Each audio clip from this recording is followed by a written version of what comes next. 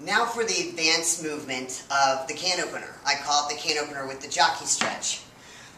We were using the wall before. That kind of gives you a sense of security to know where the wall is, to comfortably go through the stretch. Helps you maintain your body balance better. So now when we do it free form, I call it with the jockey stretch. So we're going to take the stick, put it right below the shoulder blades. I want to hold those ribs through, pull those ribs through, have that butt sliding out, have the butt sticking out there.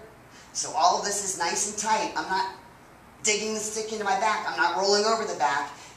The ribs and elbows come forward, actually pull me through. I slide that butt back. I want to hold this. Now I'm going to inhale on the way down, slide that butt back, blow out on the way up. You see I didn't tuck.